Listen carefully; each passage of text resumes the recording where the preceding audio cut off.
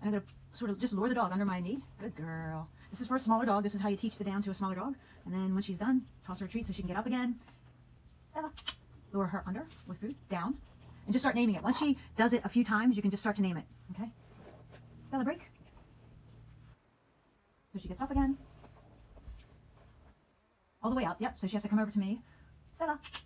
Come here, baby. Good. And as soon as she does the behavior, I just mark it with good. And that's how you start to teach a small dog how to do down.